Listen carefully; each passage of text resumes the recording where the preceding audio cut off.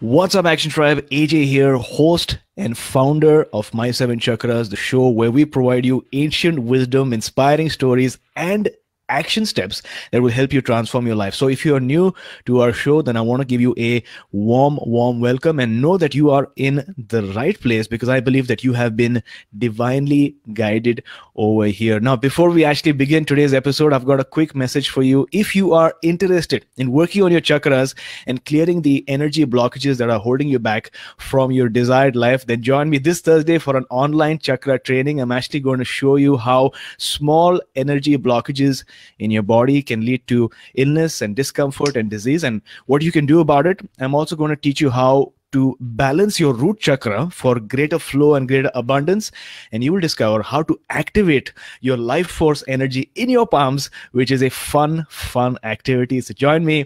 www.my7chakras.com/live training. That's my 7 chakras, 7 is a word, my7chakras.com/live training. All right. So let's welcome our special guest for today, Anthony Korahais. Anthony, are you ready to inspire? Absolutely. Thank you, AJ. Thanks for having me. Awesome. So Action Tribe, Anthony Korahais healed himself of clinical depression, low back pain, anxiety, chronic fatigue using the ancient Chinese healing art of Qigong. And since then, he has helped thousands of people all over the world to use Qigong for their own stubborn health issues. And there are numerous solutions. He is the director of Flowing Zen with over 20 certified instructors. And he's also, get this, he's on the board of directors of the National Qigong Association. Action Tribe, you might want to listen to this episode till the very end, and here's why. We're going to talk about how Anthony overcame different challenges like depression using Qigong. You will learn what healing really is, and we will uncover the big benefits of Qigong and why it doesn't take months or even years to see results. You can feel a difference in most cases almost immediately. So are you ready? Let's get started. So Anthony, to begin with, what is your favorite inspirational quote and how do you apply that in your day-to-day life? Lots of choices, but I think we'll just go with good old Aristotle. This is what I deal with a lot, which is that excellence is not an act, it's a habit. And I think that this is what you were sort of talking about in terms of these action steps, in terms of getting people to practice. So obviously my topic is Qigong, and you'd think, okay, well, you just teach Qigong and that's enough, but it's not. Most of what I do, or a large part of what I do, is inspire people to take action, to make habit changes in their life. It's one thing to learn Qigong or Tai Chi or similar arts, but how do you implement it on a daily basis? So that's why I love that Aristotle quote. Wonderful. So Action Tribe, if you're watching, remember there's a difference between learning something and actually implementing and applying it. And Qigong is not just about activating your Qi and then forgetting about it, but it's about activating it and cultivating it. And that's the key word. And that is so profound. Thanks a lot for sharing that with us, Anthony. So let's start from the very beginning. What were you doing at the beginning? Like you said that Qigong saved your life, right? So how so? Yeah, that's a statement that confuses people once they hear my story. So stick with it a little bit, because if you know a little bit about me already, you already mentioned it, that I healed myself of depression. What a lot of people don't realize is that depression is deadly. They don't realize how many people are dying from depression. And I was in a very dangerous zone at the time. I was in my mid-20s. And I was at in college with a lot of pressure. There was a lot of factors there that put me at high risk for, death from depression. So I want you to understand as you listen to this that I'm not being glib or just trying. I'm not trivializing things by saying that it saved my life. I really was at risk. Depression is a number 2 killer for that age group, and Qigong was the thing that did it for me. So my story was I was exiting college. I had just finished with college. I was probably already depressive, but it wasn't something that we talked about back then. This was back in the 1990s, and depression was still even today, there's still a stigma, but especially back then, We didn't talk about it. I didn't want to admit that I had depression, but my life was just going down and down and down. And it had previously been good. I had a very promising future. I was very successful in college and with music, which was how I was raised. My parents are musicians, but something was starting to change after college, and I was falling into this abyss of depression, anxiety, really high anxiety, including some panic attacks, chronic fatigue. I was just exhausted. I couldn't do the things that I was used to doing. At the time, I was very interested in karate, and then also low back pain, severe low back pain. And actually, I think low back pain is what saved my life. It's interesting. The low back pain is what I started looking for solutions to, not the depression, because I didn't want to admit that I was depressed. I don't think anybody does. So the back pain, I was practicing karate at the time. I was very gung-ho about karate, but I couldn't practice because my back was killing me. And so I started looking for solutions to my back pain, and thank God I did, because that is what ultimately led me to find Qigong, really. Got it. So sort of take us back in time. You said that you were a student, right? What were some of the factors or circumstances that were creating that sense of depression within you? Because you said that you were into music, you were into karate, but give us an idea over here. What were some of the circumstances or maybe factors that were creating that state of depression within you?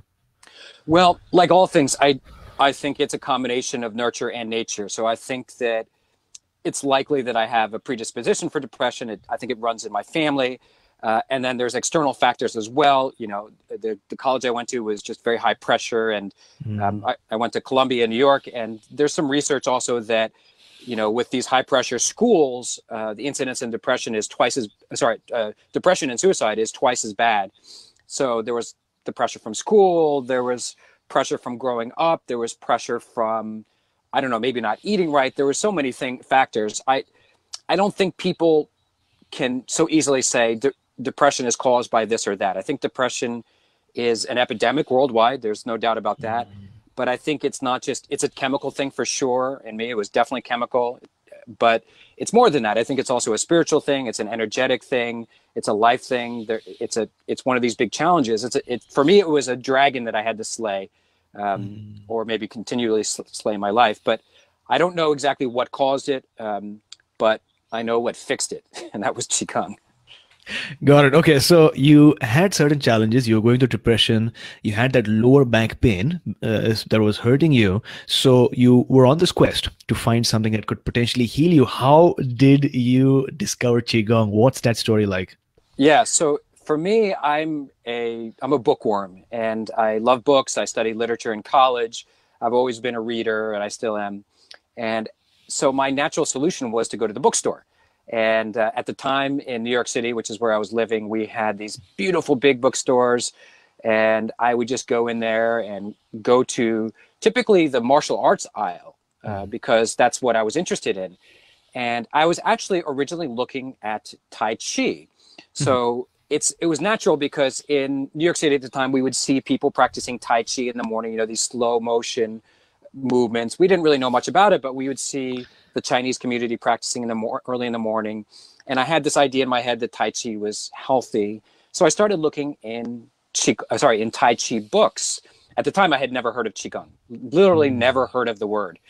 So I'm reading these books on Tai Chi. Tai Chi is basically a martial art, or it originally was a martial art. And I'm reading these books, but I'm still in love with karate. I'm a black belt in karate at the time. I'm still in love with it. I'm not really that interested in switching martial arts.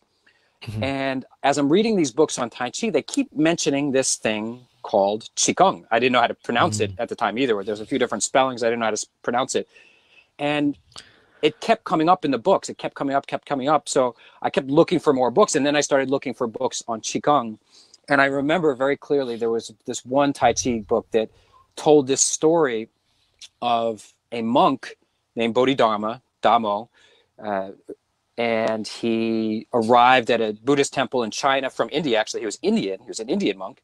He arrived from India at a temple in China, and he found that the monks were meditating, but they were sick and they were weak and they were unhealthy.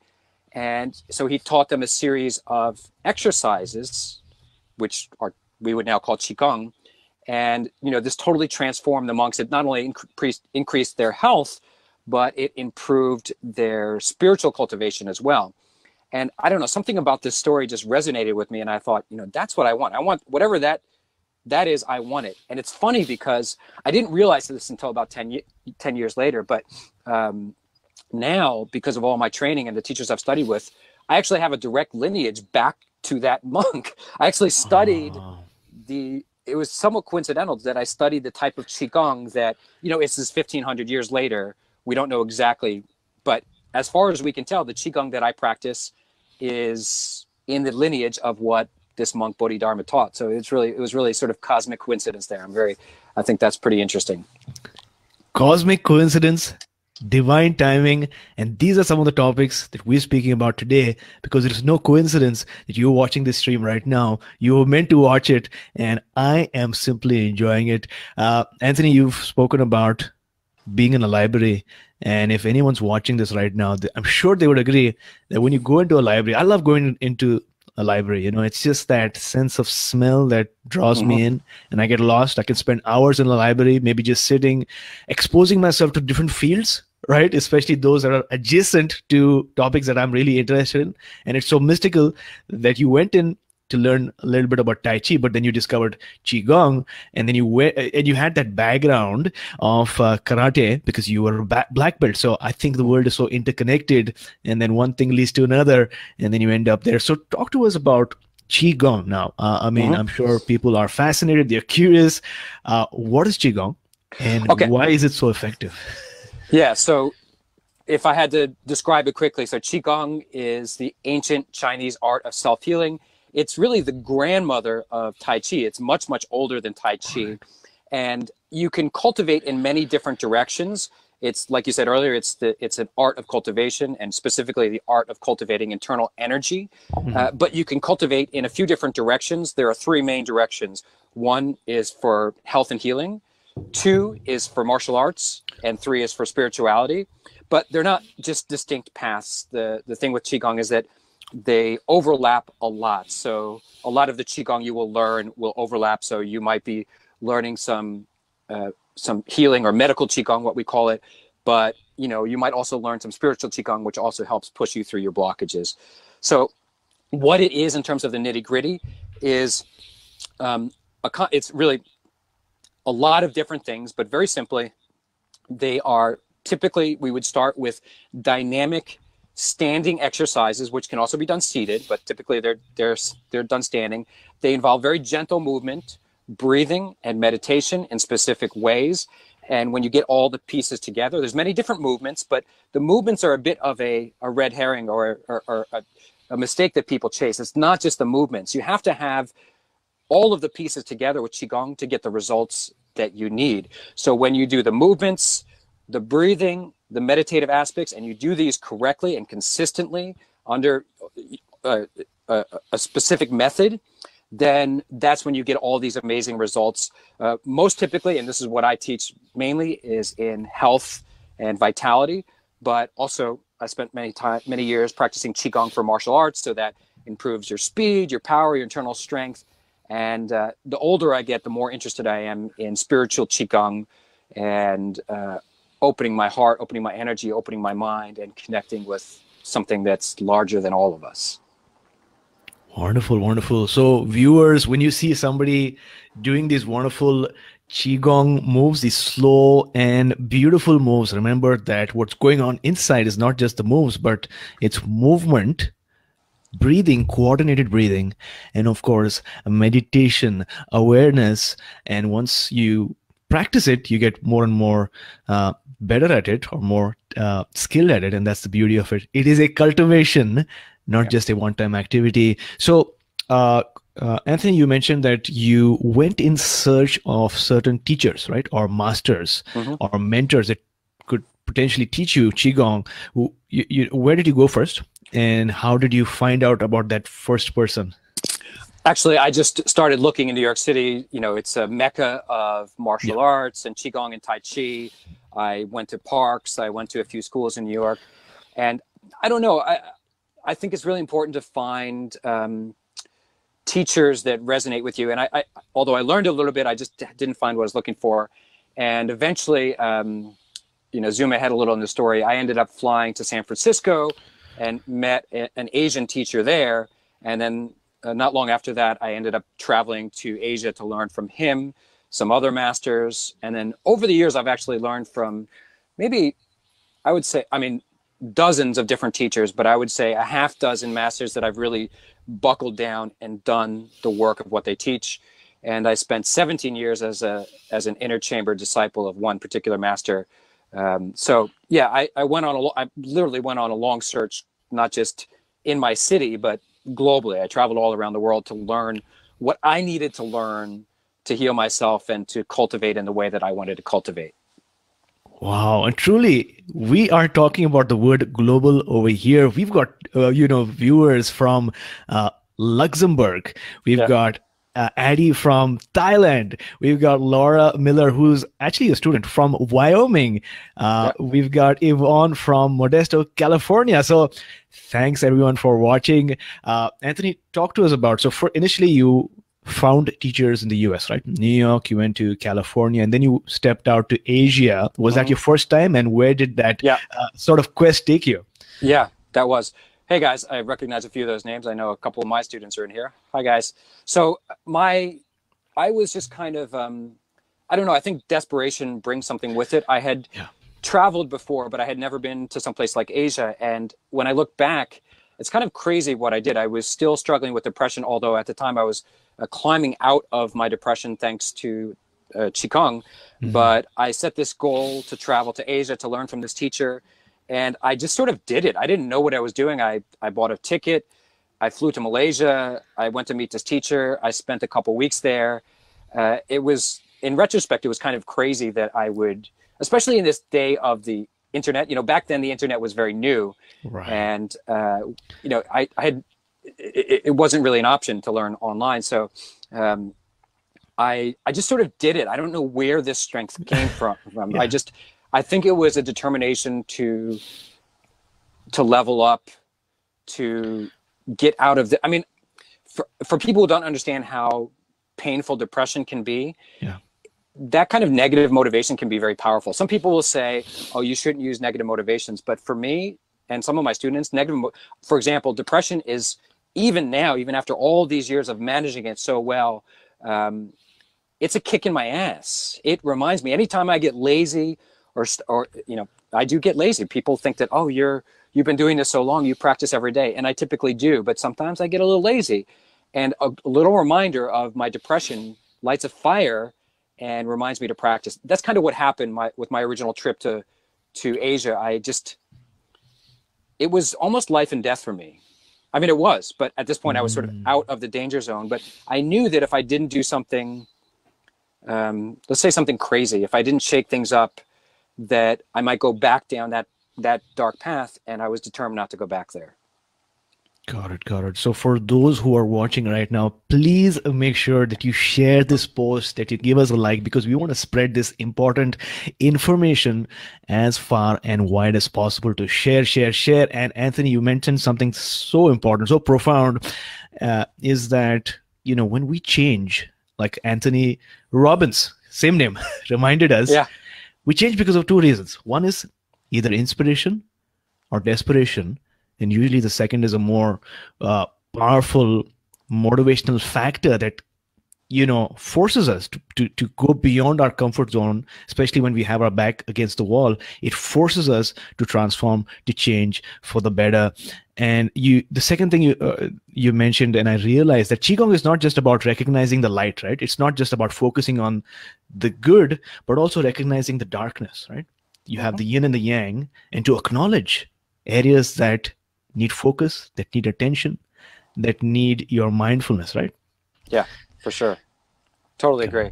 Yeah, everything is yin and yang, but that's definitely part of my journey, is that there was an acceptance of, first of all, an acceptance of my depression. Like, I am depressive. This is a problem. This is dangerous. And the light, I would say, which is, there's something I can do about it, which is really kind of like what the Buddha taught. It's kind of like, well, life is suffering. Life kind of sucks. There's all this pain and suffering. But, there's this other side, and here's the stuff that we can do to transmute that. Wonderful. That's a powerful philosophy. So thanks a lot for bringing that to our attention. Could you give us an overview now of Chinese medicine and how does Qigong sort of factor into it or fit into it?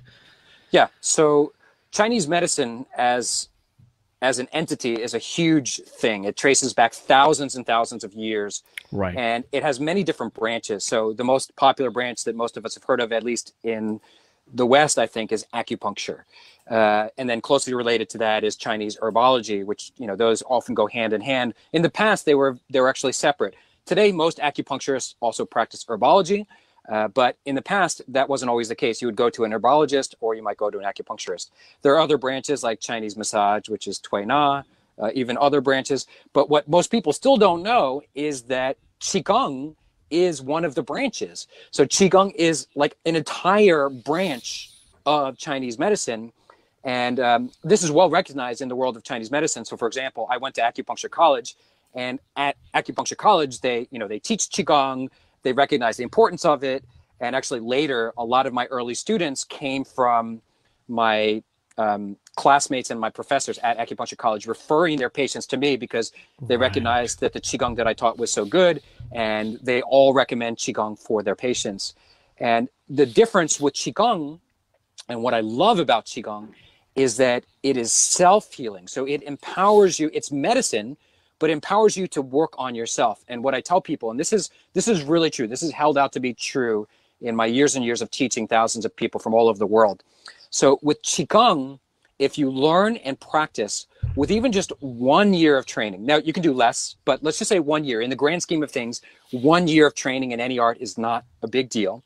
Let's say 1 year of very casual training, practicing about 15 minutes a day, Mhm. you can learn to be as powerful a healer on yourself only as people who spend years and years and years and many more hours going to medical school or becoming healers or doing other things in order to heal somebody else.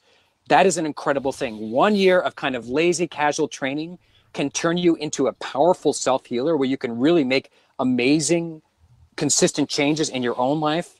That is amazing. And that's where Qigong shines, is that it is, there are branches of Qigong that can work on healing somebody else. But what I love and what I focus on are the self healing aspects of Qigong that can help you, empower you to start participating in your own healing. So if you get acupuncture or you get some other type of healing that works for you, great.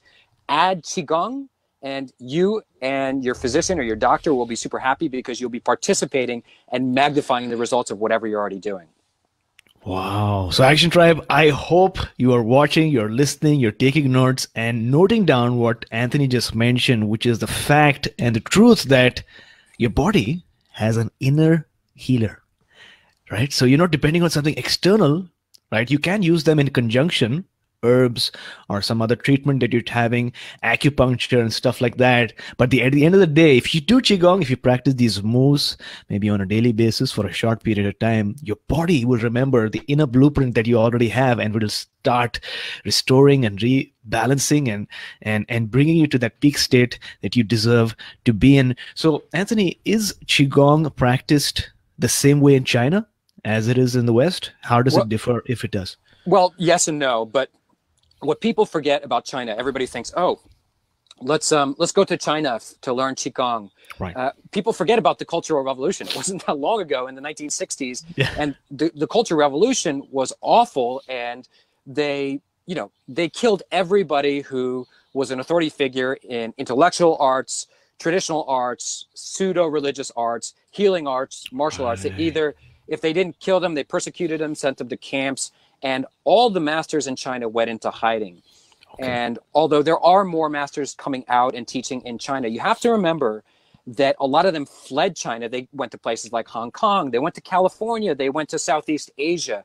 And this actually happened a few times in Chinese history where the Mm. traditional masters fled. So it's a mistake, a big mistake, to think that China is still the source. In fact, what very often happens is, like, I myself have brought Qigong back to Asia. So I have Asian students who tell me that they can't, like, for example, in Singapore, they tell me that they can't learn Qigong the way that I teach it because I teach it very openly and no Right. nonsense in a modern way. So you have to recognize that there are pockets of masters throughout the world. And my generation of students, we had to go and we had to become disciples of these masters. I had to go through the traditional craziness of becoming a disciple. I had to learn from them for many, many years. Uh, those things have changed. Now Qigong is global. It's all over the world. My students, for example, in some of my current online class, I have students from 38 countries. And there's a reason why they're coming to me. It's because they haven't found a teacher nearby or even in their travels that they resonate with. Now with the internet, we can do that. We can learn from teachers all over the world. Of course, find out where your teachers learn from, find out if they're good at what they do. But for example, students, somebody just asked me last week, I want to go to China to learn Qigong. And it's maddening to me. It's like you will spend months and months searching in China to find a good teacher. You probably won't find one. You'll spend thousands and thousands of dollars in the pursuit. And if you do get lucky enough, like let's say you luck out, you win the lottery and you find this good teacher, it's going to be miserable. A traditional Chinese teacher is going to make you miserable in the process of learning, because the traditional way in China is to test you out for 1 year, 2 years, maybe 3 years before really teaching you the good stuff. And I'm not Chinese. I went through a lot of that stuff. But what I do is I just give you the good stuff right up front, because I have a different philosophy. My philosophy is Qigong saved my life.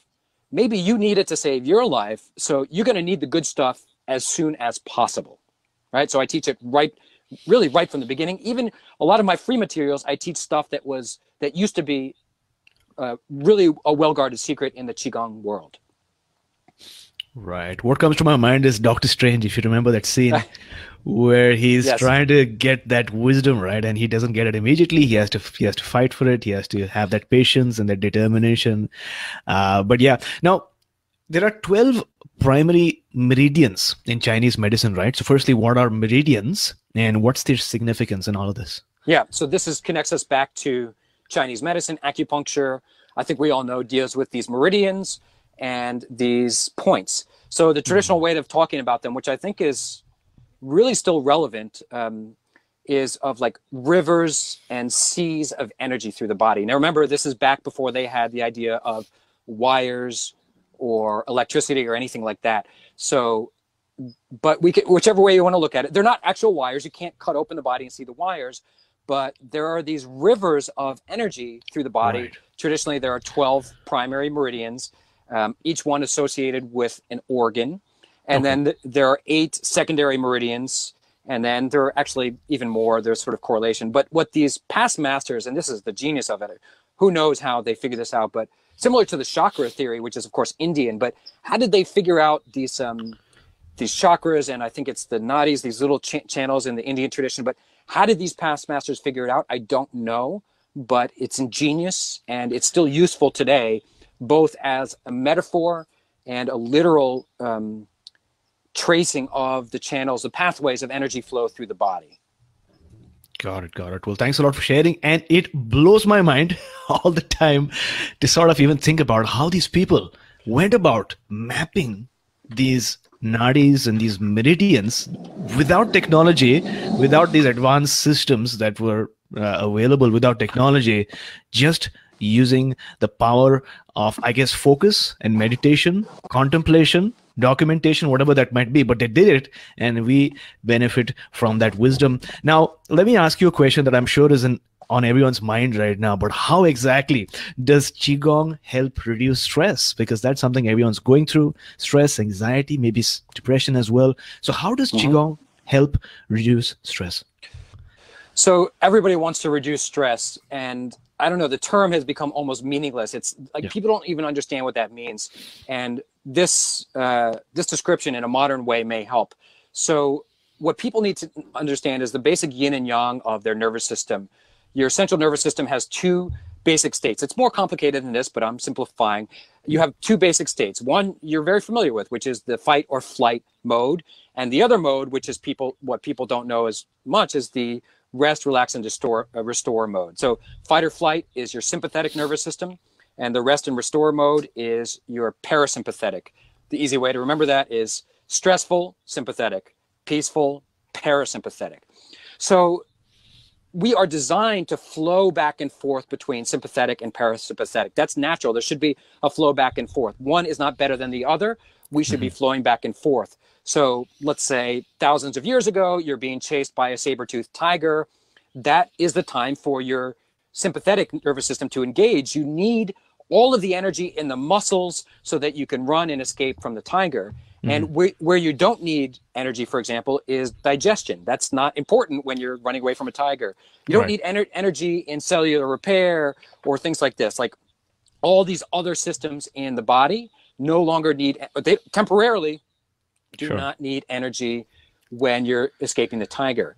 But what's supposed to happen and does not happen in our modern lives is that once you've escaped the tiger, whew, that was a close one, and you're supposed to shift back into the parasympathetic or rest and restore mode. Most of us don't do that. So when it comes to chronic healing, there's actually a very good explanation for why we are not healing and why all this stress is creeping up constantly on us. We are stressed out and stuck in what they call a sort of a constant low-grade state of fight or flight mode. A bill comes in the mail and you look at it and you get stressed out. That is a modern tiger. You have a fight with your spouse or your boss at work. These little things engage the sympathetic nervous system, and we no longer know how to shift back into the parasympathetic. So it's no wonder you're not healing, or it's no wonder you're not feeling a reduction in your stress. That's because your system is actually designed that way. You're stuck in fight or flight mode. Your body thinks you're still running from a tiger. So what Qigong does, and many other arts as well, but I think Qigong really, it hits the spot for many of us. It teaches us to regulate our nervous system, to go from the sympathetic into the parasympathetic, from the fight or flight, and ease our way back into the parasympathetic. Parasympathetic, the rest, restore, and relax mode, does not mean inaction. It can mean that, I mean resting, but you can do Qigong. You can do these movements, these beautiful movements, and breathe, standing up even, moving around. You can do them in a parasympathetic state, relaxing your nervous system, and not just reducing your stress, which is what everybody thinks, but you're actually responding to your stress. The reason why I don't like the word reducing stress is because forget about reducing the stuff from out there. That doesn't work. I mean, maybe a little bit, but for the most part, if you're alive in the 21st century, stress is going to hit you. What we need to reduce or adjust is our reaction to stress and our ability to regulate our nervous system. And I think that that's one of the most beautiful things about Qigong, is that it's really a practical modern way to regulate your nervous system. Wonderful, wonderful. So, Action Tribe viewers, watchers, if you are watching right now, make sure that you share this post, because this is really useful information, very practical information, because the truth is, as we're learning right now, we're living in the modern age. There are so many things around us that are creating a level of stress. Maybe at the time we see our bills or so many notifications on Instagram, Facebook, people that we have to meet, people that demand our attention, to emails, and so many commitments that we have committed to, that our body is always in a state of parasympathetic, right? Fight or flight mode. Fight or flight, sympathetic, yes. Sympathetic. So that's fight or flight. Yeah. And our body needs to go back into parasympathetic so that it realizes that there's no saber-tooth tiger. We need a way to relax, and Qigong in a beautiful manner allows us to tap into our breathing, our visualization, and our body movements to guide us back into that wonderful state. So beautifully explained. Thanks a lot for sharing that with us, an Action Tribe. Please take note, please take action. So Anthony, can Qigong cure chronic immune disorders? Because I've chatted and connected to so many members in our community, and I see a lot of people have these challenges, chronic immune disorders or challenges. Is there a solution? Yes. So first of all, let me be very careful. In the Western world, you have to be very careful with the word cure. Certainly in my world, I have to be careful, and I want to be careful too, because I think cure sends the wrong message. It oversimplifies, and we don't need to. And I think that we don't need to oversell something like Qigong. What we really want is a solution or a really beautiful, elegant management of that. So for example, I'll use my example of depression. Am I cured of depression? I don't know. I used to think I was, but I think I don't think that was correct, and I don't think it was good for me to tell my students that. But here's the thing that's amazing, and it's good enough, or it's still almost miraculous. The way that I manage my depression with Qigong is miraculous. It's like it's almost as good as a cure, and it doesn't get us down those false paths, and it also helps us avoid legal issues. So I want to be very careful in promising cure, but here's what I can promise. Yeah. Qigong can do amazing things because specifically, really one of the things that it does best is to supercharge your immune system. Now, I say supercharge because that's a good word in the West, but very often if we're talking about chronic immune disorders, what we're talking about is not just supercharging your immune system, but balancing it. So autoimmune is too much immunity sometimes. It's your body actually attacking yourself, right? So your body is attacking itself or not regulating the immune system correctly. So Qigong is all about the yin and yang of your body's natural systems. It's about balancing that stuff out. First of all, is the immune system engaged in a healthy way? Can the antibodies get to where they need to go? Are you producing the right antibodies? All this stuff, of course, happens invisibly and magically in our own bodies without ourselves doing anything.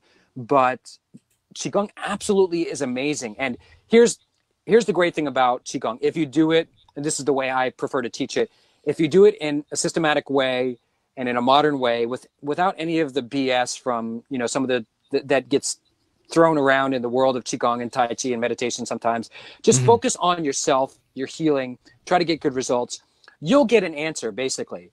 What I tell students is if you practice every day consistently, or mostly every day consistently for, say, 3 months, it's not to say that all your problems are going to be gone, but you're going to see progress in multiple areas, and that's going to inspire you to continue with your practice. And then you just keep going on. You sign a new contract. I'm going to do 3 more months of Qigong, keep going. But if you're asking me if I've had students who've had results with chronic immune disorders, absolutely. Lots and lots of them of all different kinds. Some I can't even pronounce.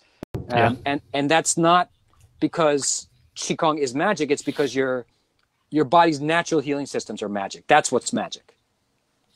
Got it. Now, through your energy, your wonderful energy that you're sharing with us right now and sharing your story and the transformation that is available to everyone in this lifetime, we've got some amazing questions, and I hope you will able to shed some light on them, because Yvonne and Amina, these are our diehard action takers, and Yvonne asks, can it help reduce someone who has seizures, or is that psychogenic? Seizures. So basically, she said. So if you could comment on that, and then I'll move on to the next question after that. Okay, Yvonne, when you say seizure, so I mean, psychogenic just means it's like the modern word for psychosomatic. But these are legitimate seizures. They've been measured. It's some sort of epileptic seizure. Is it grand mal? What are we talking about here? So I can just get to the bottom of it.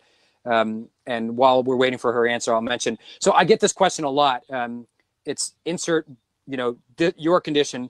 Can Qigong help someone with insert this? I actually have a whole blog post on this subject. And let me be very clear as we're waiting to answer Yvonne's question, is that it doesn't matter what I say.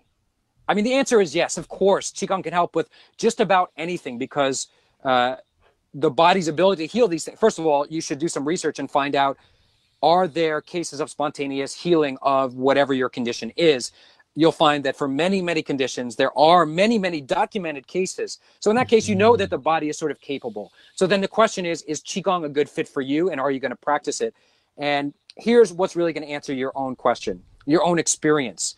And I have thousands and thousands of students from all over the world who can honestly say from their own experience, Qigong helped me with this. And that's what I want. Like, it's not what some guy on some show who said something interesting one day on a Saturday says to you. It's about you practicing, taking action, and proving to yourself that your body can heal, that Qigong is maybe a good fit for you, and that you can make an impact on your own healing. That's what we're after here.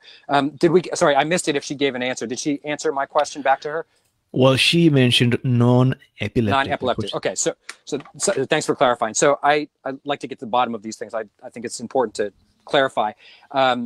Off the top of my head, yes, I have had students who had non-epileptic seizures. I don't remember them using the term psychogenic, but that may just be my memory there. And if I remember correctly, yes, they definitely saw results. Now, as you know, both epileptic and non-epileptic seizures are complicated, and even the best scientists, even the Mayo Clinic they don't fully understand it. They have different things that they will use to treat it, but it's not something that's clearly understood, nor is the mechanism understood. Here's my thing with Qigong. I think you absolutely need to try Qigong because it is perfect for situations like this where a lot of my students come to me, like we talked about earlier. They come in desperation. They come having tried many, many different things. They come having gone to the Mayo Clinic, having tried other types of healing, and they still aren't any clearer on what exactly the problem is or what the solution is, and they add Qigong to it. And I'm not going to say Qigong is always the perfect fit, but I tell you one thing, students who practice Qigong regularly, it sets them on a new path and helps them to get towards maybe the combination of things that they need for the healing that they need. So for me, for you, your situation, Qigong is a no-brainer. You need it. Like, you need to start practicing Qigong. If not from me, find a teacher that you resonate with. You can try my stuff to get started and then find a teacher that works for you. But I want to see you do 3 months, 6 months, 9 months, a year of Qigong, and then answer the question yourself. I think there's no question in my mind that if you practice some good Qigong for a good period of time, you're going to come back and you're going to say, it definitely helped. It helped in these. It's not to say that the problem is completely gone, but it definitely helped. And I'm going to continue doing it. I'm sold on Qigong, and I'm going to do it for the rest of my life. This is how a lot of my students talk. So there you go, Action Tribe. Especially if you are listening to our audio version of our podcast, remember that we these days do a live stream. We record it live for the live audience. If you join our Facebook page, then you'll be able to partake in this experience and ask questions. We can't answer all questions, but we will try to feature as many questions as possible. Go to our Facebook page, hit like so that you get reminders as soon as we go live on Saturdays. Now, Anthony, these days you're on an adventure, right? On an RV, and you're traveling across the country. So talk to us about your journey and how has it been so far? Because I see your photos from time to time. They look amazing. They look spectacular. So talk to us about it. Yeah, so I'm entering a new phase of my life. I'm actually broadcasting from the top of a mountain in a campground. I'll see if I can give you a little bit of the view. So about a month ago, I set out on a journey in an RV, which for those who don't know, I don't know if it's hard to see out there. I can see it. Yeah, it's misty today. So I'm in an RV, which is a recreational vehicle. It's basically a home on wheels. For many years in Florida, I had a brick and mortar Qigong studio for 10 years, basically. I closed that a couple of years ago as I started moving online. I started teaching online and reaching more and more people from different countries and all over the country and all over the world. And now so I closed my studio and I just started to teach online and on retreats.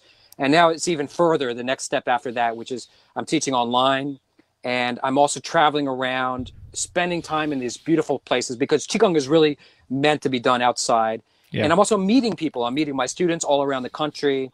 I'm specifically, one of my goals is to take beautiful images and videos of Qigong in these amazing spaces. If you check out my Instagram channel, for example, you'll see me starting to do more and more of this because I think it's really important to get the message because we respond visually. Like if you see an image of me or my students doing Qigong in these beautiful spaces, it's the kind of thing that sort of inspires you to look a little bit deeper. Mm-hmm. And I'm on a mission to reach more people and to inspire people to fall in love with Qigong the way I did. So that's kind of what my crazy life is. I'm kind of a monk now on the road. I'm in a very small space. I live in 82 square feet, but I love it. It gets me outside. It gets me meeting some interesting people, and we'll see where my path takes me. Well, two things. Firstly, you are really inspiring me to start a nomadic lifestyle and maybe just rent an RV and go across Canada or even the United States, because that's what I've been wanting to do for the longest time. And our community is like, AJ, just go do it. So firstly, I want to set a determination that I want to get there sometime in the near future. And I forgot about number two, but it's good. It's going to come back. But that's the main thing. Yeah, Yeah. it's great to be able to do what you want to do and follow your purpose and connect with people all around the world. But at the same time, connect with nature and be Yeah. out in nature and really enjoy what it has to offer. The number two thing was, if you ever write a book about your journey, then remember that we have our platform available for you, and I'm happy to share your book and your story when you do release it. So remember that. What is the most difficult part of your current lifestyle, and maybe what's the best part? So the new lifestyle is, first of all, minimizing. I mean, this will help you as well. I spent a couple months downsizing. I'm 46 years old. Downsizing 46 years into an 82 square foot van was a huge challenge, and it was really challenging. But it's totally worth it. You hear a lot about minimalism and tidying up and all these things. I think they all come together into sort of a Zen lifestyle, and I'm so glad I did it. It was incredibly challenging to throw stuff out and to find the stuff that I'll use in the van. But now that I'm here, now that I'm on the road, there is something to it. Like Thoreau said when he, Walden Pond and simplify, simplify, simplify. There is something to it. It was totally worth it. It was hard to simplify, to throw stuff out, to sell stuff, to commit to living into a van, but it was absolutely worth it. I find that, if I can use a computer analogy, it's almost as if I've closed all these windows or these browsers in my mind. Like they've been open for years. All this stuff, all these clothes that I never wore, all these things that I don't even, what is this crap? And now it's gone. I donated it or sold it or just threw it away.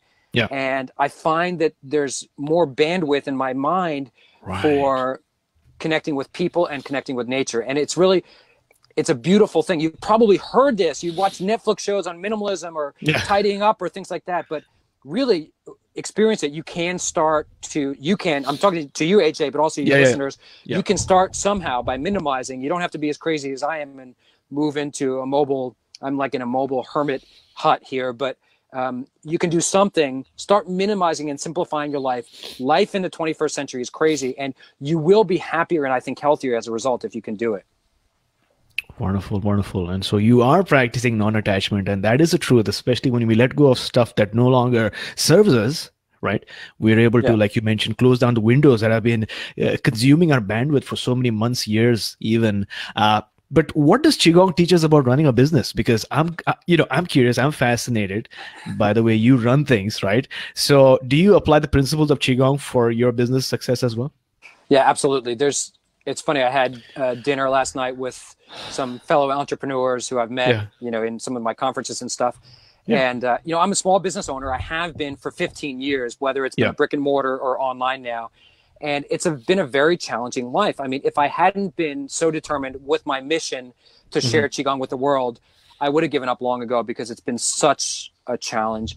And I think also, not only is Qigong a challenging business to be in, because it's a weird word. It's a thing some people haven't heard of. And I'm asking people to really participate.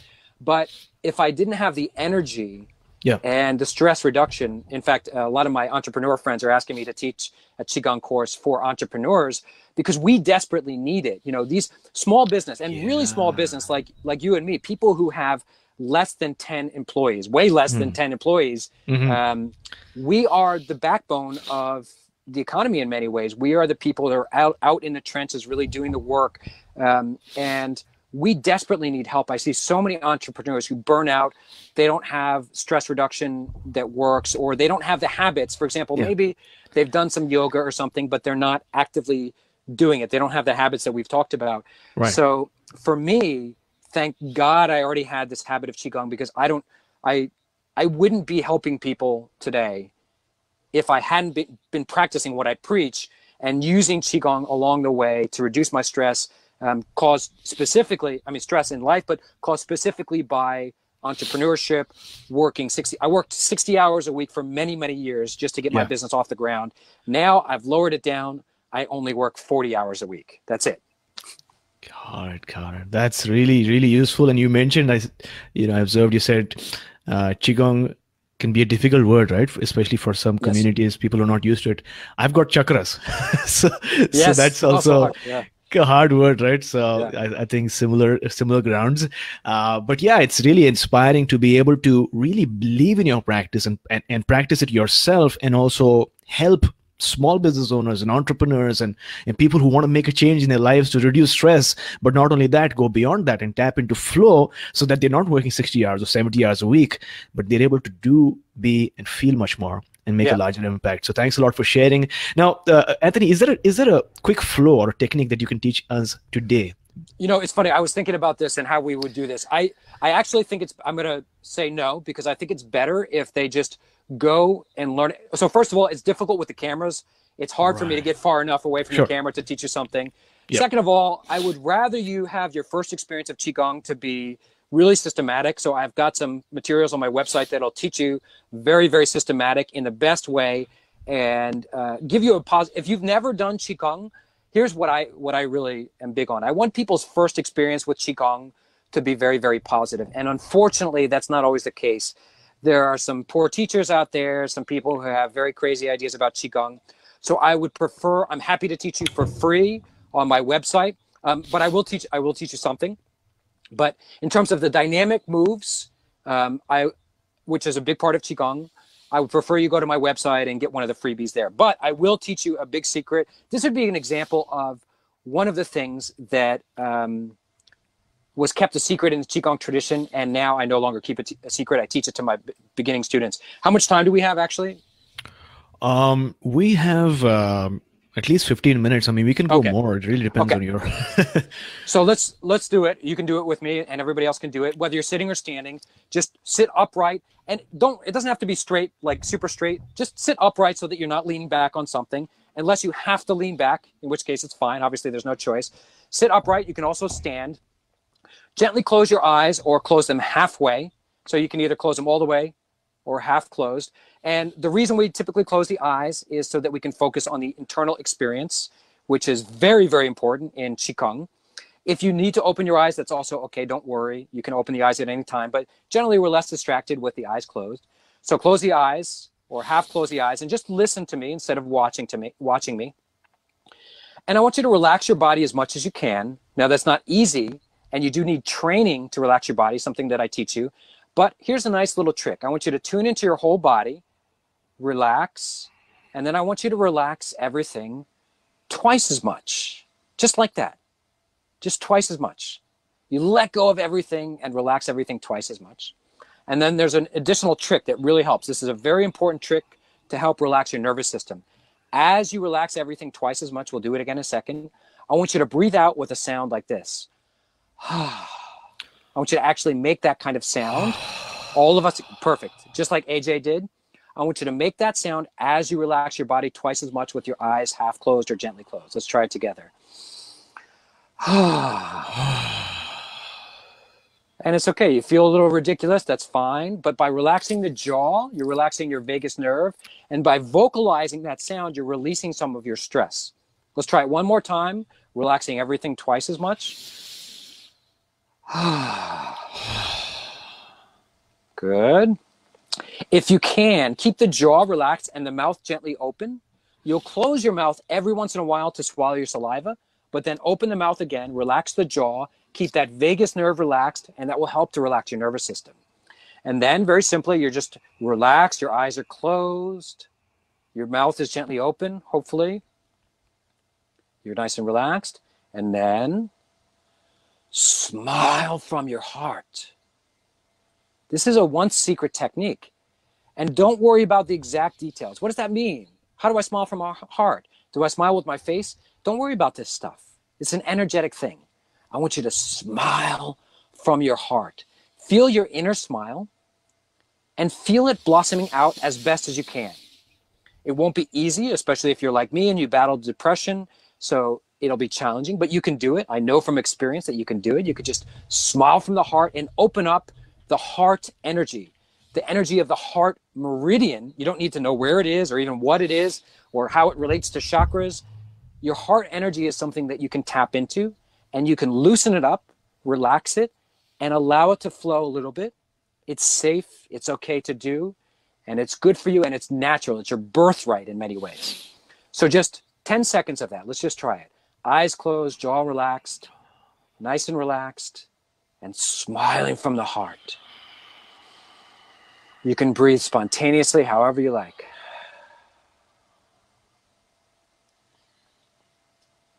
Good.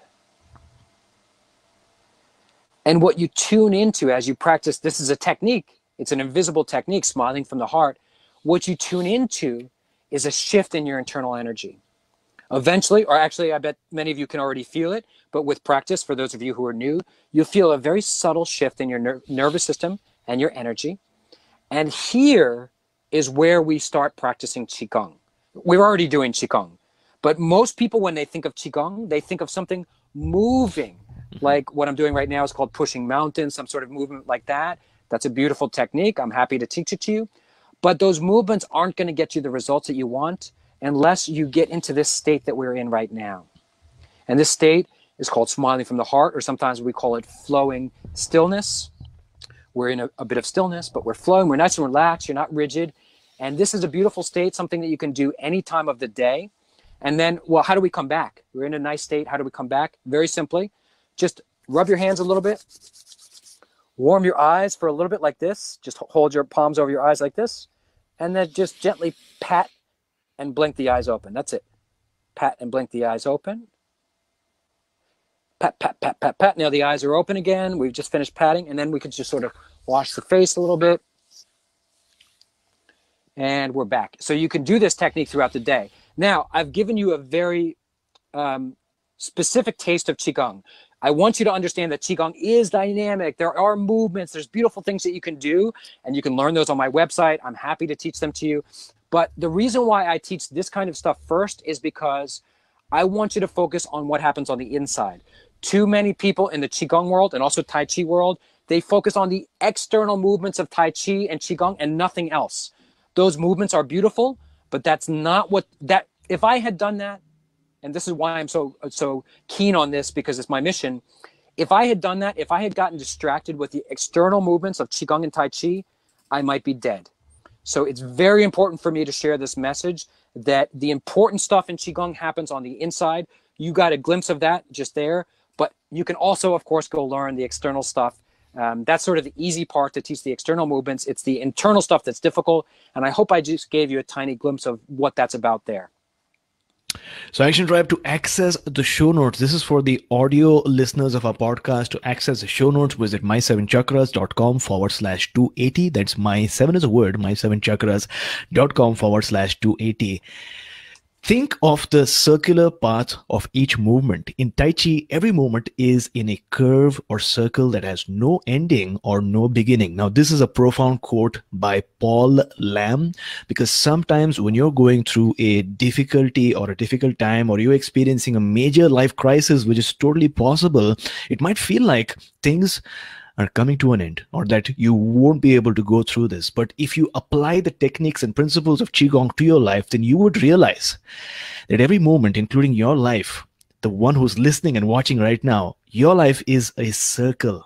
Every organism is going through a season. Every experience is here to teach you something new that will be of help to you in the future. Every obstacle is actually a stepping stone to a higher ground in life.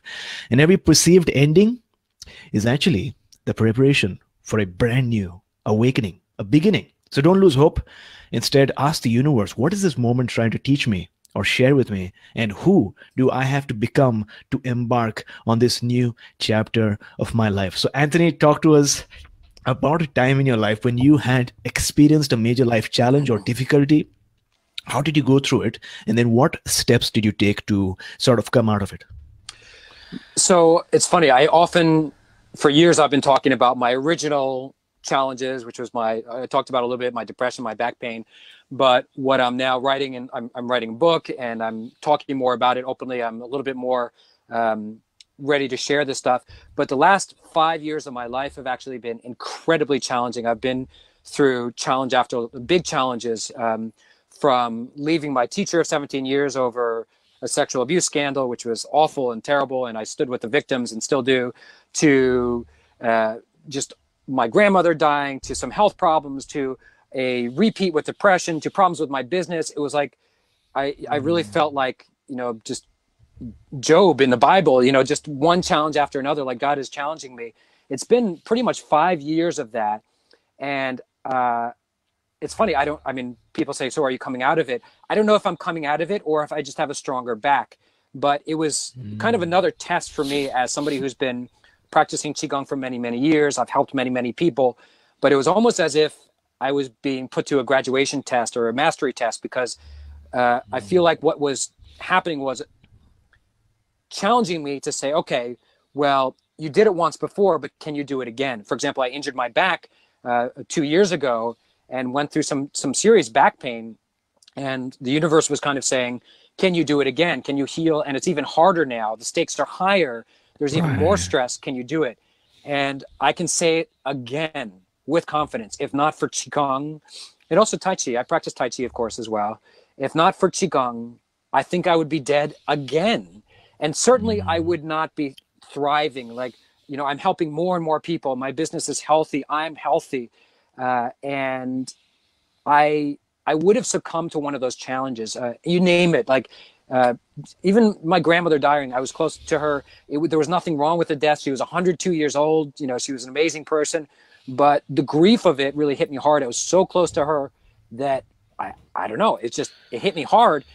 But Qigong is this constant companion for me. And it's something that I turn to on a daily basis. When the going gets tough, I do Qigong. And it's so reassuring to know that even when things get tougher, I can honestly say that the past year, I faced some of the most difficult challenges of my life, tougher than I thought ever before. And I came through it. Like I slew that dragon. And it's not like some magical technique, or, I mean, I do lots of different Qigong techniques. I've deepened my practice over years and years and years. But really what it did for me, it was the consistent practice of Qigong, always turning back to Qigong. Something terrible happens, I turn back to Qigong. I feel like crap, I turn to Qigong. And that constant companion of Qigong has saved my life once again. And I'm so, so grateful for it. And my commitment to sharing this art is stronger than ever. So, based on what you just shared, based on your story and your current life circumstance right now, in just one sentence, what is it one major life lesson that you'd like to share with our viewers and listeners right now? I don't know who said this, but it's a great quote, which I think will help a lot of us, is ask not for a lighter load, ask for a stronger back. Right. So, and this is this is what Qigong does. I mean, physically, yes, it can give you physical strength as well. There's lots of Qigong exercises for building physical strength, but it's metaphoric. We are asking, the universe probably is not going to give you a lighter load. That's not how it works. My load is no lighter than it was 20 years ago. What's different is I'm stronger. I'm more resilient than I ever knew was possible. And I really credit Qigong as a large part of that Qigong has helped me to be a better version of myself, to be stronger than I did not know I was this strong. And I say that as somebody who even 10 years ago had already been teaching for a long time ago. I've been teaching for a long time. 10 years ago, I would have said, I'm strong. I'm stronger than ever. And now I can say it again. I'm stronger than I ever knew was possible. And I think that's the secret there, is I have a stronger back, not a lighter load. Wonderful. That is a powerful message for all our viewers and listeners who are listening right now.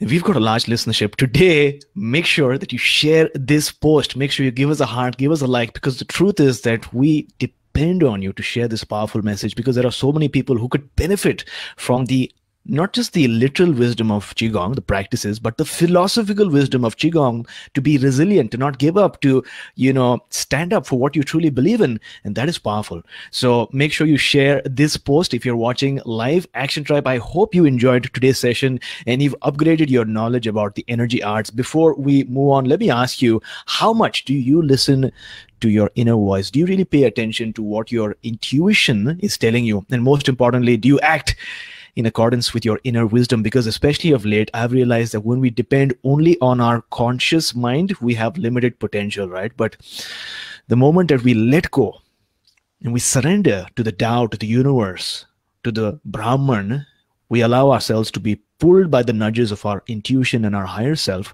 We suddenly tap into an invisible force that we never knew existed, but always was there.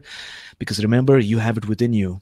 Just listen to your inner voice, because you already have the answers. The guru is already within you. Because like Shakti Gawain, the author of Creative Visualization, once put, notice what happens when you follow your intuitive feelings. The result is usually increased power, increased energy, and a sense of things flowing. So we are now at our wisdom round. Anthony, are you ready? Sure.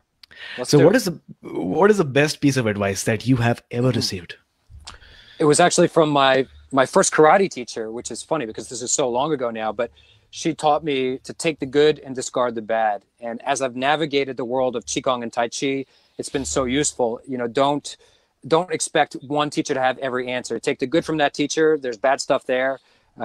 Discard that, move on, continue to take the good and discard the bad.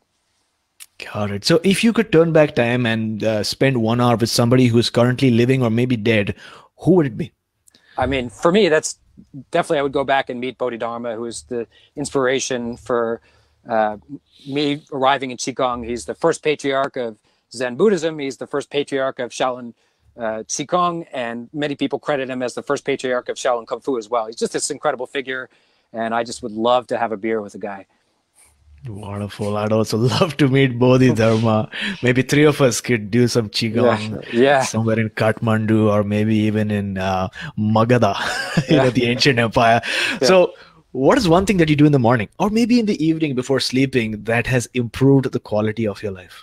Well, for me, it's Qigong. I do Qigong every morning and every evening. And that's what I help my students to do as well. That's I encourage my students first and foremost to do once a day, whether that's in the morning or the evening. And then if they can, and they're ambitious and they really want to heal, then we do about 15 minutes in the morning and about 15 minutes in the evening. And of course you can do more as you get more advanced, but I practice Qigong pretty much every morning and every evening. And it's the number one thing that's changed my life. Got it. So our listeners, our Action Tribe members love book recommendations. So if you could recommend one book for our listeners and viewers, what would it be? Yeah, so it's tricky because people want a Qigong book, and unfortunately, I'm still in the process of writing what I would think is a modern Qigong book.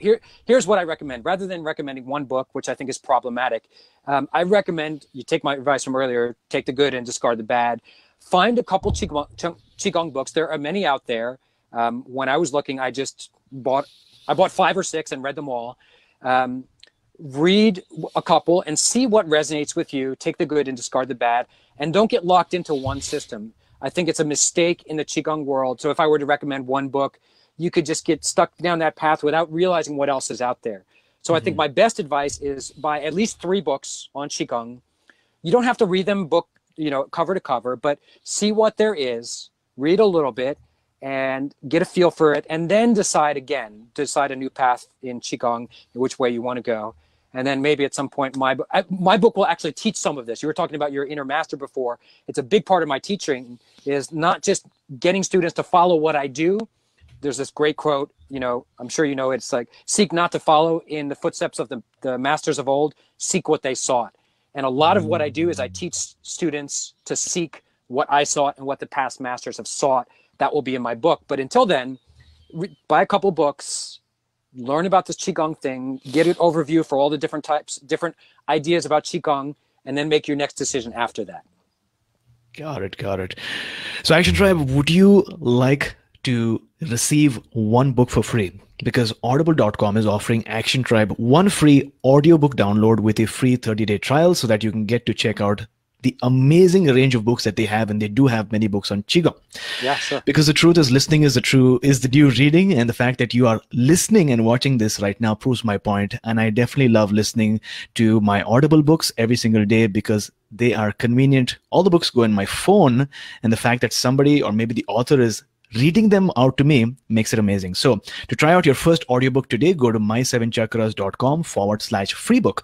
Once again, my7chakras.com/free book, and start listening to your next book on Qigong. So Anthony, thank you so much for connecting with us today and sharing your story and talking so much about Qigong and the profound benefits of this practice. Before you go, tell us one thing that you are grateful for and how we can find you online. So gratitude is actually something I practice every day. I can't say one thing because I literally wake up every morning and I start practicing gratitude for things, people, opportunities. I'm grateful every day for Qigong. I'm grateful for being on this mountain today with this beautiful view that's a little hard to see right now. I'm grateful for this interview. I think gratitude is one of the great secrets of life, and you should practice it. Really practice it. People say, "Oh, I practice gratitude." It's like, really? Do you practice it every day? Or do you just think about it every once in a while? I actually practice it all day long, every day, and it's a beautiful thing. So if you want to learn more from me, I offer a tremendous amount of stuff for free. I recommend, oh, that's another thing you could do, buy a book, but you can check out my blog, which my blog is by now, I've been blogging since 2010, and it's basically 3 books worth of material for free. So check it out. My website is flowingzen.com. That's F as in Frank, LOWING, ZEN.com. So flow, like we flow, and Zen, like the meditation. So flowingzen.com. And really just click the start here button. That's the simplest way to start. I've got a whole button for this. You can read about my stuff. You can check out my blog. You can check out my most popular blog posts. And I do have a lot of free materials, including free courses. So you can start getting the hang of what I'm talking about. You can get your mind wrapped around what is Qigong, and you can start learning. If I'm not the teacher for you, if you want something different, for example, if you want a female teacher, that's totally fine. Well, I have a lot of instructors who I've certified who are female. Whatever the reason is, I would love to teach you. I would be honored to teach you. But if I'm not the teacher for you, I encourage you to find the teacher that you resonate with, at least for the time being. If I am the teacher for you, I'm happy to guide you and to help you through the world of Qigong. Just go to flowingzen.com. You can also, of course, find me on Facebook. I'm on Instagram now. I'm on Twitter. I'm just sort of everywhere. You can find me. If you Google flowingzen.com, you should have no problem finding me and getting your free stuff and getting started in the amazing world of Qigong. Got it. Thanks a lot for sharing. Amina says gratitude, gratitude, gratitude every day. Action Tribe. If you have listened so far, it means that you really enjoyed today's episode, and I'm grateful for you. If you've experienced a shift, you've learned something new, you feel better, then please support our podcast. I've created a donate button recently, and you can donate whatever you like, $7.77, or if you're a long-time listener, 777. Choose your lucky number, because what you put into the universe always comes back to you multiple times over, and we need your support. The link you need is my7chakras.com/support. That's my7chakras.com/support, and support us. Connect with me on Instagram. I'm at my7chakras. That's at my7 is a word, my7chakras, or write me an email. Give me your feedback. Send me your thoughts. Let me know what you liked. Did you enjoy this episode? I will pass on the message as well to Anthony. If you've learned something new, you experience a shift internally, my email is aj@my7chakras.com. That's aj@my7chakras.com. And Anthony, I think somebody asked for your email address as well. Is that something that you share? Sure. Just Anthony@flowingzen.com. Awesome. So make sure that you send an email to him as well. Anthony, thank you so much for coming on our show, talking to us about Qigong and your story, and being so vulnerable about your challenges and the difficulties that you went through, and realizing that there is a solution. There's a hope. There's a faith for each and everyone out there who's going through a difficulty, going through a challenge. Because remember, no matter what challenge you're going through, what you do have is your story. And what your story will really transform not just your life, but the life of others around you. So hang in there. We need you. And also, Anthony, thank you for taking us one step closer to a human revolution. My pleasure. Thanks for having me. Thanks, everyone. We are going to end this broadcast right now. Appreciate it. Share this episode.